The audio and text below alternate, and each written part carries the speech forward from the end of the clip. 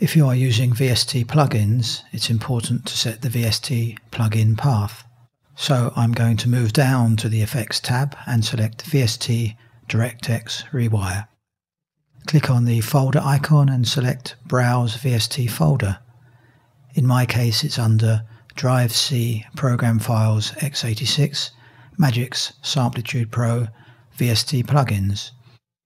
If you have more than one plugin directory, just browse to that and it will be remembered as well. It's also possible to activate Rewire just below. Anyway, once you have set the VST plugin paths, Samplitude will scan your VST plugin folders.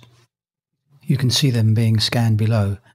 It may take a while depending on how many VST plugins you have, but it will only happen once providing you haven't installed any new ones since the last scan. That's it, they're all scanned.